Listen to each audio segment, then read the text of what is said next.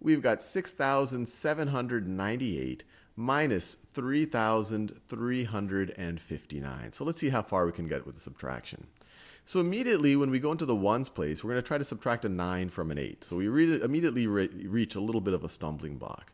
And to see what our options are here in terms of regrouping, I'm going to rewrite both of these numbers. So I'm going to rewrite 6,798 literally. So this is equal to 6,000. That's this right over here.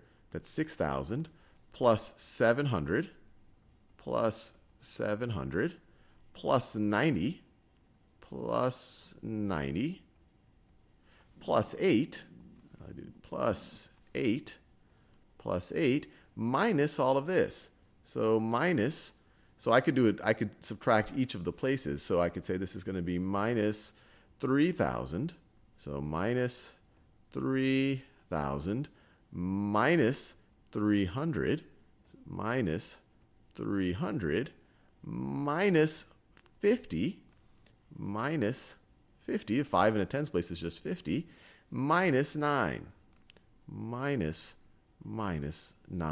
So here we're just explicitly showing what those place values represent. A 6 in the thousands place is 6,000. A 3 in the hundreds place is 300. But let's go back to our problem. We wanted to subtract a 9 from an 8. Well, that's a little bit of a stumbling block, but what if we could take some of the value from some of these and give it to the 8?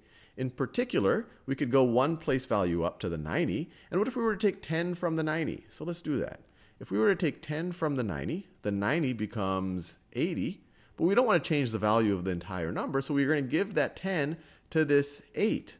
So we're going to give that 10 to the 8. We're essentially regrouping right over here.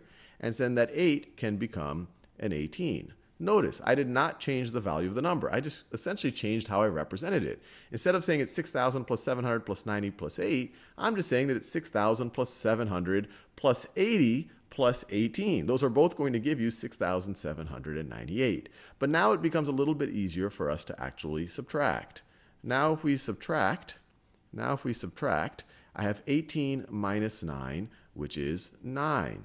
I have 80, not 90 now. I have 80 minus 50, which is 30. And these are all positive. So this is plus 9.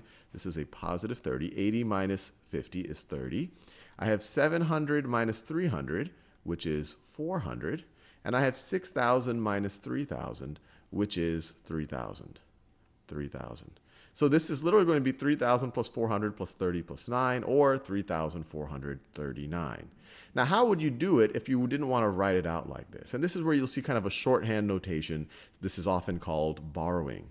So you say, look, I got an 8 in the ones place. I want to take a 10 from this 90. So it's going to become an 80, but we'll just write it as an 8 because it's in the tens place. This 8 represents the 80. And I'm going to give that 10 to the ones place. So 10 plus 8 is 18. And now you can subtract. 18 minus 9 is 9. 8 minus 5 is 3. 7 minus 3 is 4. 6 minus 3 is 3. 3,439.